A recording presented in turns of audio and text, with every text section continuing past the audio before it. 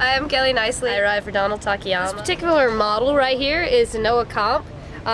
Super thin, so I think I like that the most. I come from shortboarding, so anything light I can relate with that and surf with that and enjoy longboarding and shortboarding kind of in one board because it's super thin.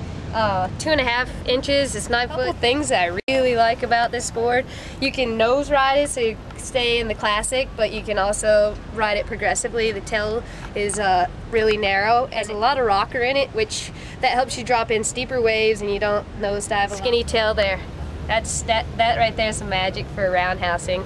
But then go the other end there, and it's got the wide, so there's your nose riding, so you get like a combo of enjoying progressive and classic longboarding all in one, and the fins are the best. These fins right here, they're a lot different than your your traditional fin that you have. You lose your curve that comes right here.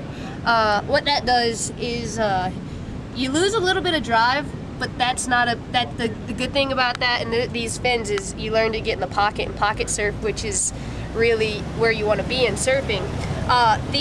They allow you to release and get back in that pocket faster than when you have your curve on there. The extra curve on there kind of gives you drag, so when you're going back for your cutbacks, you actually are, it holds you in, and sometimes I would just feel myself pulling myself up, but these right away, like instantly, like all Donald's stuff, I just fall right in love with it. And I don't want to try anything else anymore. I honestly want to keep these in forever and just keep on riding. Roundhouse is just going to improve, and that's a guarantee. So, gotta try those. Go see Donald because all your boards there, he's got something for everyone, and each board have a little bit of magic. They'll teach you a new trick. I've learned nose riding from the In the Pink.